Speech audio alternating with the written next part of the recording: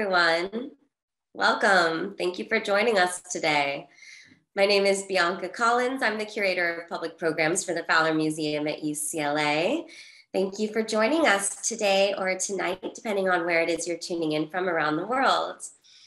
The Fowler is proud to present Carrie Burckle on Aboriginal Screen-Printed Textiles from Australia's Top End as part of our Lunch and Learn series, which offers easily digestible explorations of charismatic objects from around the world.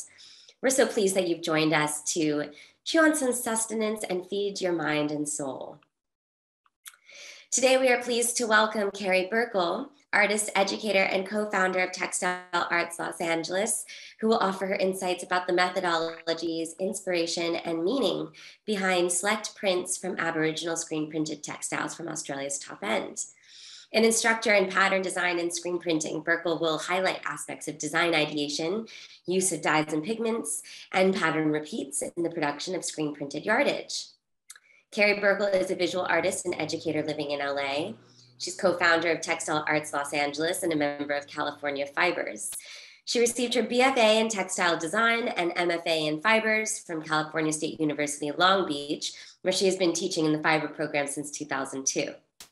Burckle has exhibited at Craft in America Center, Craft Contemporary, formerly known as Craft and Folk Art Museum, Visions Art Museum, Mingei Museum, Leepa-Rattner Museum of Art, Downey Museum of Art, Collins Gallery, and University of Strathclyde, Glasgow, among other venues.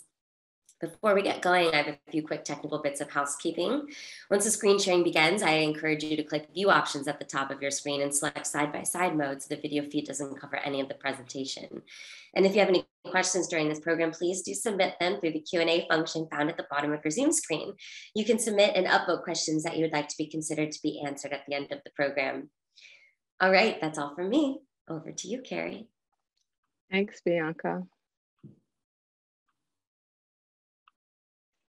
Well, good afternoon, everybody. Thank you for coming. I'd also like to take this opportunity to thank Bianca Collins for inviting me to speak today. And I'd also like to thank Joanna Barkman for recommending me. Joanna Barkman is the curator of the exhibit, as well as the editor of the award-winning catalog of the exhibit, Aboriginal Screen-Printed Textiles from Australia's Top End. I met Joanna at the Fowler Museum before COVID hit, where we had a conversation about the exhibit and screen printing in general. And listening to Joanna talk about the Aboriginal screen prints really piqued my interest. I teach a pattern design class, as Bianca said, and it will be 20 years come 2022 since I've taught at Long Beach State. So thank you for having me. It is a privilege and a pleasure to showcase some of the extraordinary screen-printed textiles on view in the exhibit. The Fowler gave me permission to use a limited number of photographs from the exhibit's catalog out of respect for the Aboriginal Indigenous artists and their works. As you can imagine, it was such a challenge because there are so many exceptional works of art to present. The scholarship and research put forth in the catalog illuminate the sophistication of the artists, their design aesthetics, the engaging narrative behind their motifs, and the geographical locations of the 5 art centers. I was also given permission by the Barbara Women's Center, one of the 5 featured Aboriginal screen printing art centers, to show their artist designs and screen prints. These additional images will provide and enhance a greater visual understanding of the narrative behind the motifs. Today's talk will focus on several of these motifs and the rich stories they tell. To begin with, I'd like to briefly share with you the language of pattern design, pattern layouts, and motifs to better acquaint you with the rich and sophisticated Aboriginal screen prints. Let's begin by asking, what gives pattern structure? On the left, we see a checkerboard pattern, and on the right, we see a familiar looking puzzle. Both are made of contrasting tiles in colors of black and white. Both are tessellations where each side fits perfectly next to the other. Both illustrations are confined within a grid. Patterns have underlying structures and so many patterns fit within a conventional grid layout. Grids as structures are common. There are two important principles in pattern design: repetition and variation. Repetition is what makes pattern a pattern. Variation makes patterns visually pleasing. Variation creates interest. You've heard variety is the spice of life. So true in pattern design. In teaching pattern design, I emphasize the principles of design, especially variety. Variety in line, shape, scale, color value and contrast, and direction and movement of the design elements. You will notice variety showing up in the screen prints we're going to see. Besides repetition and variety, there are also three fundamental characteristics or attributes within pattern. They are structure, as seen in the grid. The second characteristic is scale. Scale relates to the size and proportion of the design elements within the structure. The third characteristic is coverage.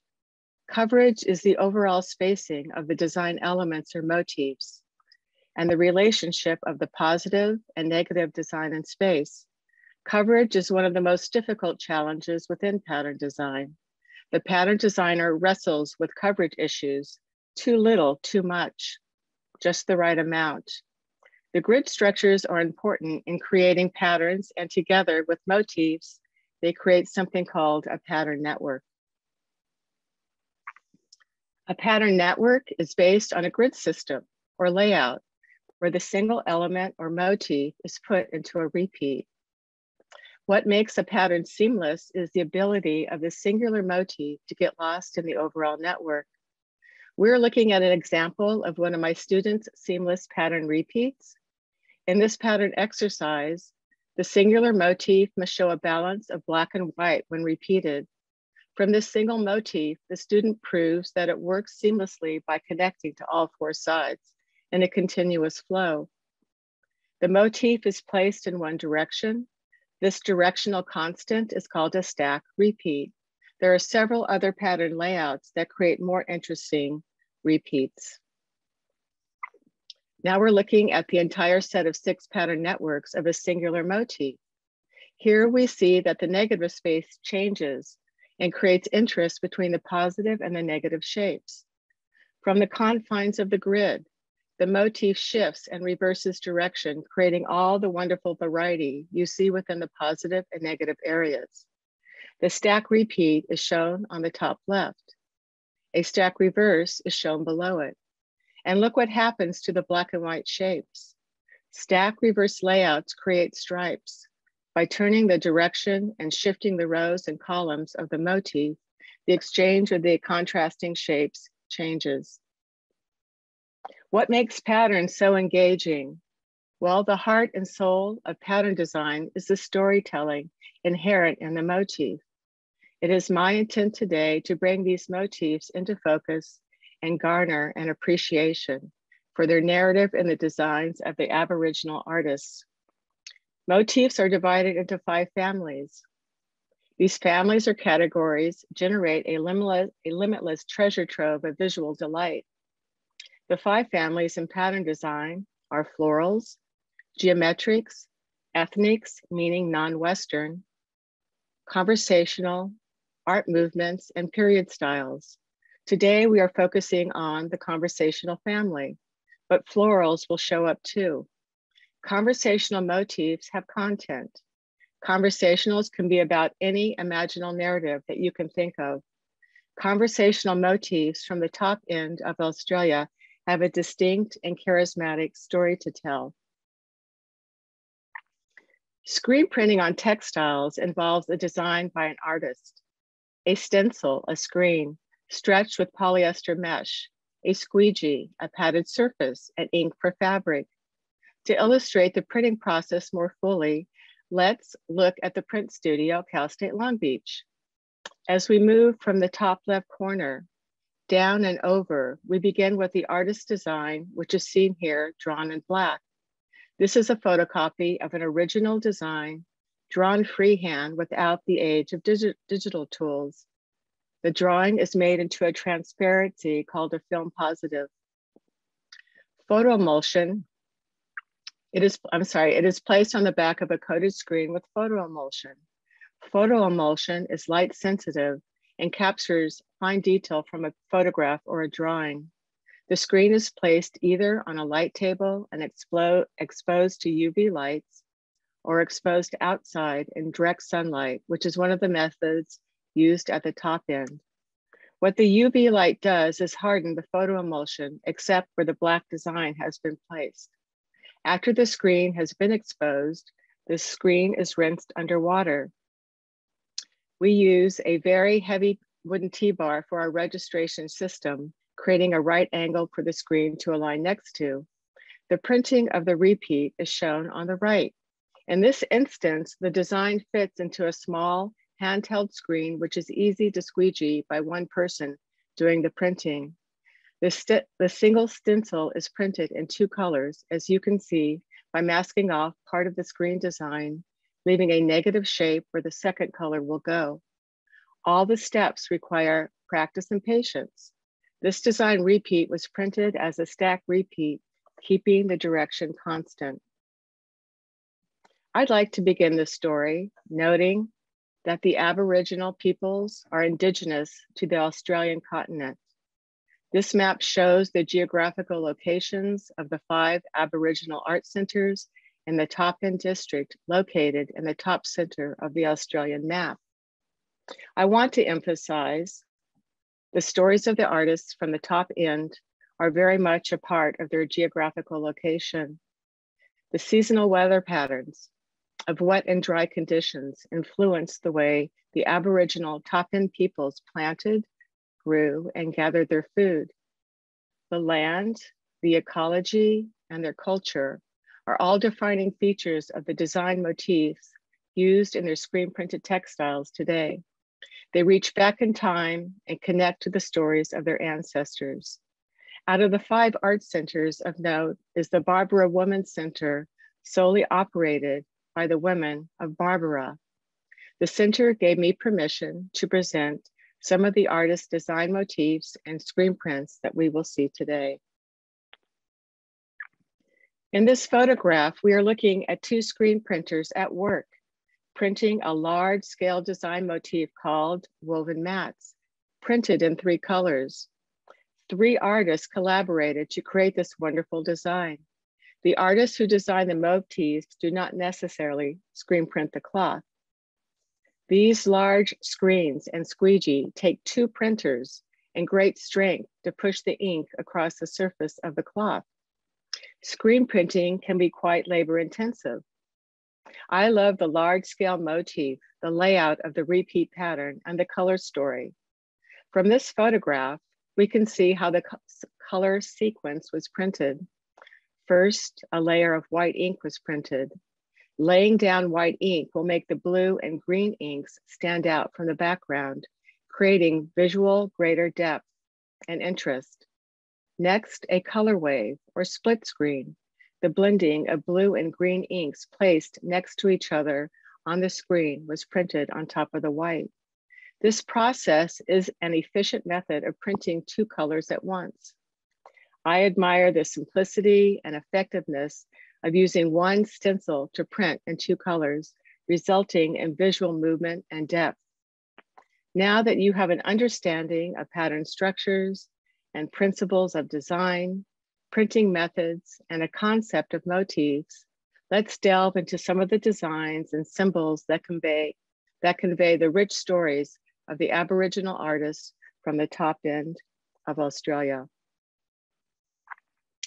In this close-up view from the previous slide, I wanted you to see that inside the design motif of the woven mats, there are different twining patterns, giving us an absolute visual delight of artistry and skill.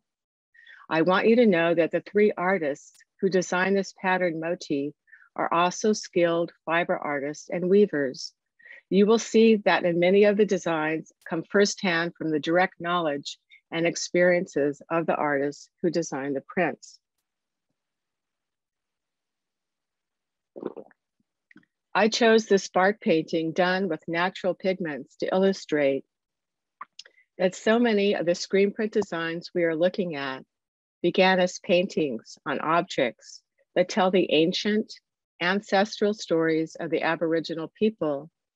The rectangular motif is painted with universal elements of lines, dots, and shapes radiating from the center in several colors of earth pigments. The spark painting, called The Sky in the Upper World, was done by an unknown artist from the Tiwi people on Melville Island prior to 1954. The spark painting tells the story of the monsoon season, the rains it brings, and the propagation of plants on the land, all conveyed with symbolic marks. It is rich in content. This painting is evidence that human beings have a fundamental bond to nature and its rhythms. We make our experiences individual stories with the means we have at hand. We have a deep human desire to connect and communicate to one another through storytelling, using our graphic symbols. This spark painting is a record and evidence of this desire.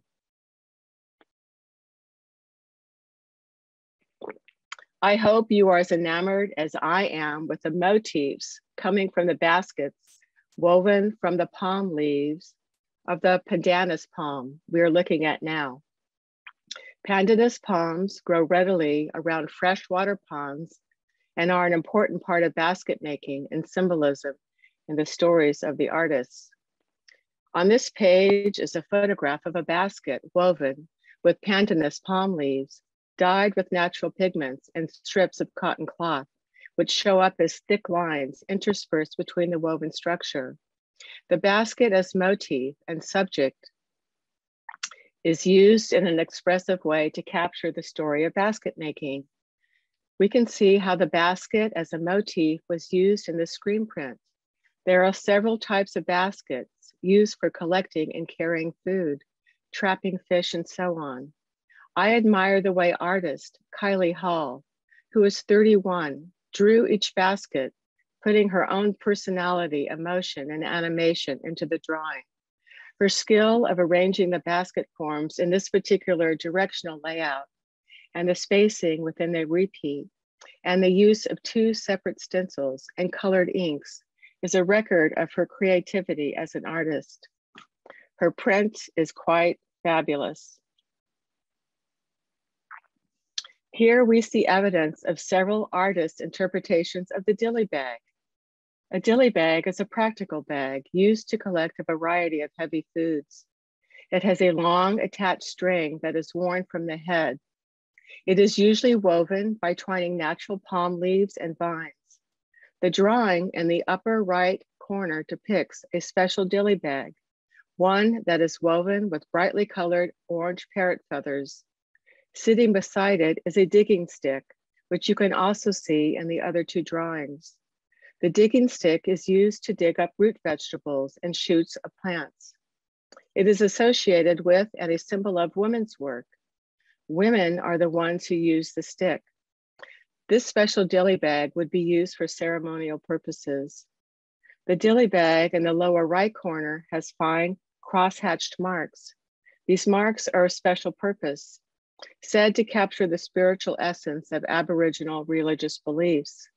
Those who have this knowledge of the mark can acknowledge its spiritual identity. I love the charisma and the charm of the dilly bag. Here are 2 illustrations of dilly bags from 2 artists showing the pattern design in full repeats. Artists must make sure the design will work in a repeat. This is called mapping, and will tell the printers how to print the design. Each illustration shows how the layering of 2 colors will work. The repeat on the left looks like it is created with 2 separate screens. What draws my attention is the movement created by turning and the directionality of the basket motif, as well as the spacing. The repeat on the right is a clear example of offset printing. Offset printing can be accomplished by turning the direction of the screen or by slightly shifting the screen horizontally or vertically so the designs or layers do not match up. This overlaying or offset printing creates visual interest.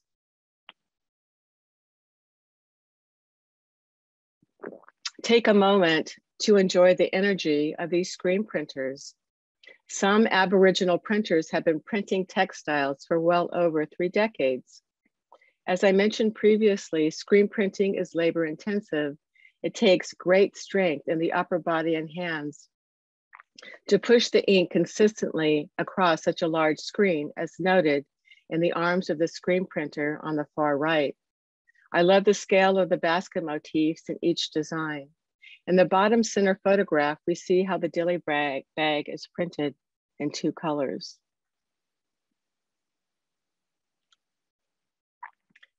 We've explored the narratives behind circular woven mats, baskets, and dilly bags. Now let's look at how fish traps are incorporated into repeat patterns. In this photograph, 4 women artists are standing with woven fish traps. The fish traps are conical in shape and can be of different sizes, up to 6 feet in length, depending on the location of fishing. Notice the scale of the fish trap held by the woman on the right. The 3 artists who collaboratively designed this repeat pattern, incorporating fish traps, are all experienced fiber artists and basket makers. They have firsthand knowledge of basketry techniques, and this print is a wonderful example of that knowledge. I counted 12 different kinds of fish traps this design made with 2 stencils. Capturing the shape of the fish trap with a simple outline, as well as using line to create the woven structure, is a means in economy and a strength in design. The layout is compact and yet allows each of the fish trap shapes to be distinct. The artists know that the color contrast of white against the subtle value of gray creates depth and movement. It's a beautifully designed print. I really enjoy seeing the iterations within each of the motifs. Here are 3 more captivating examples of fish traps. I marvel at the variety of line in the drawing and spacing of the line to create the soft values. The artist who created these 2 striking prints is known for her black and white color palette.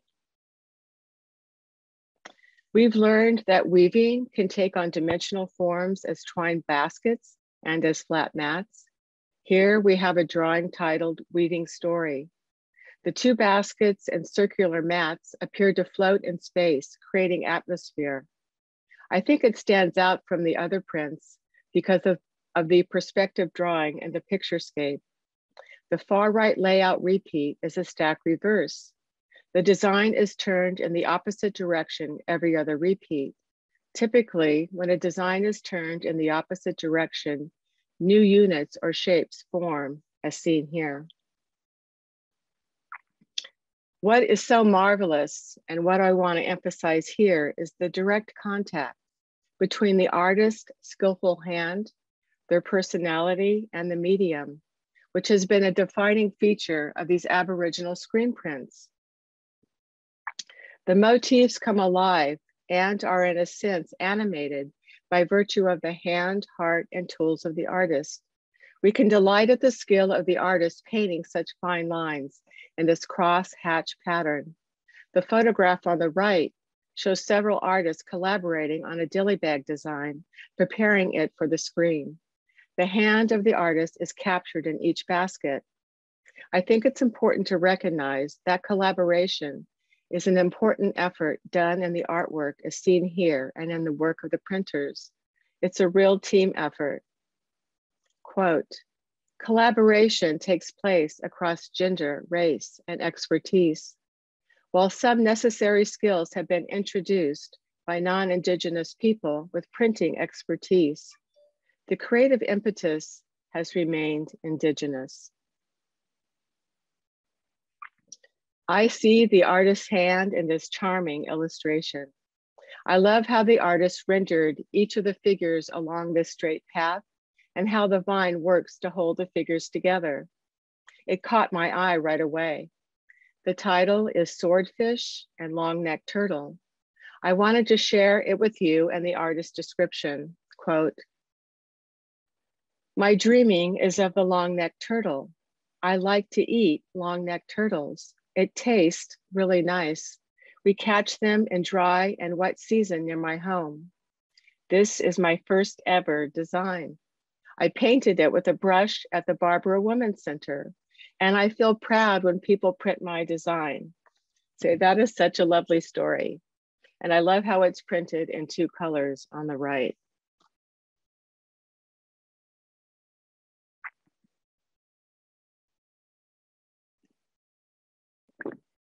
Here is a view of the printing studio at the American Arts, Culture, and Language Facility.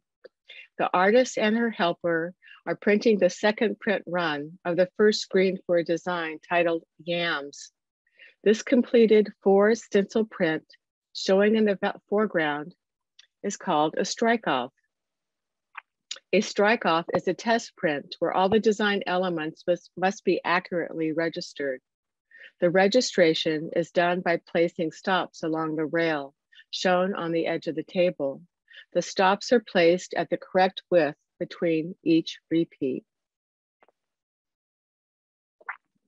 Cheeky yams are an important bush food that are collected during the wet season. We have 2 very distinct design repeats of yams in this slide. On the left is a pattern repeat put into a toss layout. The yam motif is spread across the screen with the artist paying close attention to the spacing. The artist did a superb job of placement. There are no obvious negative spaces left unattended. The yam motif on the right is a complex 4 stencil design that we previously saw in the last slide as a strike-off. In this up-close view, we can appreciate the packed layout of the design. It's a wonderful example of how a drawing can be put into a repeat pattern. It shows the sophistication and the knowledge of pattern design. When the background of a cloth is printed as we see here, the print is called a blotch print. The red we see here in this design in the background was actually printed with red ink. The design is seamless and fluid. I love the use of black outline as a detail defining the yams and leaves. The artist used the white of the cloth as a color in her design. The white creates character and illuminates the green leaves and orange yams. We can see how the design fits by looking at the very top edge in the illustration.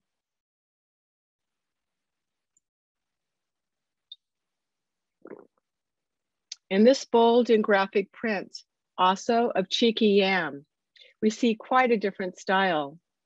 The strong vertical rectangles defined by the small enclosed triangles and symmetrical rows of small circles look to be symbolic of body painting, done as part of an initiation ceremony celebrating young boys' rites of passage into manhood. This design also corresponds to the yam harvest at the end of the monsoon season in either February or March. The yams are a symbol and an extension of this rite of passage story. The artist was able to capture the symbolism of the bold body painting in a very abstract manner using geometric shapes with 2 colors, an ancient ritual captured in contemporized manner. Here are several views of the mumeka plant and blossoms. This floral print falls in the floral family category. The pattern design of the mumeka blossoms is composed in a tightly packed layout. The red blossoms fit neatly into the green stems with 1 small errant red blossom moving our eye upwards. It's a lovely detail and gesture of the artist. Mumeka plants grow near Mumeka Creek on the artist's homeland. This beautiful large flower blooms during the wet season.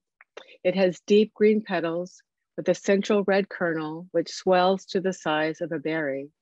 Quoting the artist, "It is known for its long, sweeping petals which seem to dance in the winds. And when I was painting this Mumeka story, I was painting in my head what I remembered. I was dreaming of being on my homeland, eating ripe Humeka berries, end quote. I think the land is so much a part of the Aboriginal life as to define it. Maripin is the name of the sand palm. Look at how the artist has reimagined it in soft and shimmering golds on a black ground. The artist has thought about the triangular shape of the sand palm leaves and how they fit together, shifting vertically in a drop layout as if dancing on the vine. We see the palm leaves splayed out flat, sitting fine. We see the palm leaves splayed out flat, sitting above fine, delicate dots, like fine grains of sand. Although the artist used only 2 colors, look at how well they engineered the pattern design repeat. Notice how the softer gold sits on top of the deeper gold and how the small dots are arranged in 2 colors. I think it's exquisite. There is depth and movement with an economy of means. In screen printing this design, one stencil will hold the deep gold shapes and the other stencil would hold the softer gold shapes. So clever how the 2 stencil separations make up this rich print. The textile designs at Maripin are inspired by traditional stories and the vibrant local flora and fauna. I just love the scale of this print on the left, as well as the illustration above it. Yak yak is a word from the Aboriginal language meaning young woman and young woman's spirit being, sometimes compared to the European notion of mermaids. Yak yaks are usually depicted with the tails of fish. They have long hair associated with trailing blooms of algae. In the screen print on the left, the young woman's spirit is drawn with turtles, lilies, and snakes, and quite large in scale, as you can see from the print below. The stories are exuberantly told in very large prints. How can you not be so engaged? So gorgeous and so beautifully designed. The 2 center prints show the artist used cross-hatching marks in a remarkable manner by breaking up the surface into geometric shapes and filling in each shape with marks that to me look like needle lace. On the right is a view of what the pattern repeat looks like hanging as a whole cloth in space. Even though the artists depict ancient symbols and narratives, they have a wonderful sense of feeling and play in their contemporary interpretations. Mythical creatures and stories show up in many of the paintings and screen prints of the top end, as we previously saw in the story of Yak Yak, the young woman's spirit. This print we're seeing was designed in 2011 and printed in 2018. It depicts the rainbow serpent, quote, a mighty creature, ancestor spirit in West Arnhem land. The rainbow serpent is a mythical creature about a python. The story says she is feared by Aboriginal people because they may be devoured by her in punishment if they transgress traditional laws. This resplendent textile was purchased by the Fowler. In the artist's depiction, the rainbow serpent is coiled around a billabong along the right edge of the perimeter. A billabong is an Australian colloquialism for a water hole. The rainbow serpent is protecting various animals and plants that live in and around the billabong located near the artist's country. Inside this billabong is the northern snake-necked turtle and its eggs, eel-tailed catfish, and a water lily. A male wallaroo stands at the edge of the billabong. This drawing captures the narrative of the rainbow serpent mythology. How does an artist depict steam rising from the warm waters of springs beneath the ground? The artist is conveying fog emanating from the springs. The steam rising into fog has associations with creation ancestors. In this design, titled Fog Dreaming, fog appears as rows of lines radiating outward in large concentric circles. The artist used a delicate brush to capture this abstract impression. I love the softness of the color palette and how it evokes a sense of solitude. The artist is allowed to depict these sites where the hot springs are located because she is a cultural custodian of the country. This role, which she inherited from her grandmother, requires her to oversee the care and performance of ceremonies and other activities that maintain the ancestral knowledge associated with these sites. In this vibrant print, the artist is retelling a memory of being laid in a basket as a baby. She tells us that her mother was a prolific basket maker and would weave baskets in the same colors that we see here. The basket's natural materials from the sand palm and pandanus leaves are dyed in a boiling water dye bath from the soft orange pigments of the flowers from the coral tree and its roots. The basket makers use several different plants as dye sources for colored patterns in their baskets. I'm enchanted with the abstract depiction of this basket, which is the cover of the exhibition's catalog.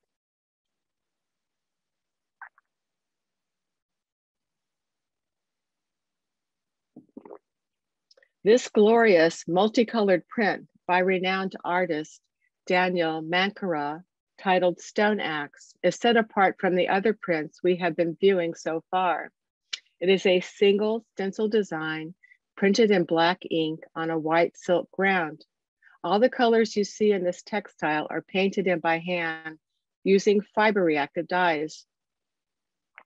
As your eye scans the surface of the print, make note that the colors are dispersed across the surface inside the shapes.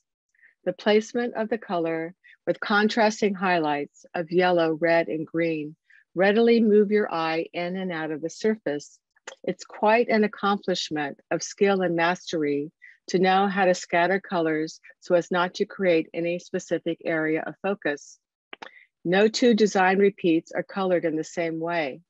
This is a great challenge and an accomplishment. Fiber reactive dyes, unlike inks, are absorbed into the fiber of the cloth and create a soft hand, which is what you expect in a silk fabric. The Tiwi people have used stone axes for millennia. This stone axe motif is a stylized drawing in simple geometric shapes. Its strength is the seamless layout designed by the artist. Wearing the printed textile designs of the artist makes the wearer feel connected to the land and culture. The designs we have had the pleasure in viewing today had many beginnings in ceremonial dress, so it is fitting that we conclude with the textiles adorning the body. Wearing these designs as prints is like wearing the embodiment of the ancestors. I think that's a wonderful tribute to all of the artists whose works we have had the delight of viewing in this presentation. There is a lovely quote and sentiment I'd like to end on today. It really captures the essence of what we've heard and seen about the Aboriginal people. Quote, anchored in a deep past, and simultaneously cognizant of a deep future, these screen-printed textiles, seen on the world stage, offer more than glimpses into the plants, animals, and experiences of the top end. They represent a resurgence that the rich cultural systems of this region will continue on the same steadfast, adaptive, responsive, trajectory they have been on since time immemorial. So everyone, and Bianca, thank you for coming. Thank you for having me today. I would like to invite everyone to see the exquisite exhibit at the Fowler, which is on view now through June. I think you're going to be absolutely delighted.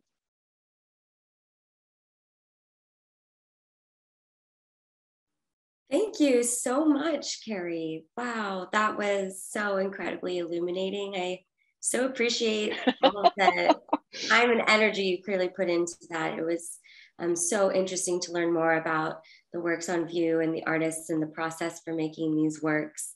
Thank you so much for that. It was my pleasure. All right, so we have a couple questions. We'll just answer a couple and then we'll get out of here. Okay, we have a question from Kim. Oh, I'm sorry, not Kim. There's someone who was asking about whether or not the people also print on paper. And if you have any idea whether or not that's part of their practice. They do print on paper. I didn't focus on that today because we wanted just to talk about textiles, but you can use the same kinds of inks, which are water-based inks, to print on paper and textiles. And when you go to the exhibit, you will see some evidence of prints on paper. Awesome. All right, and then Christine had a question if this exhibit is now at the British Museum. No, it's at the Fowler Museum at UCLA. And you can come check it out through June if you're in the area. The exhibit is beautifully installed and displayed.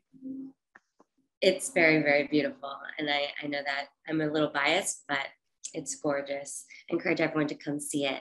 All right, that's all we have time for today. Carrie, thank you so much again for that presentation and the time and effort that you shared with us today. Okay, Bianca, thank you for having me. Thank you, everyone.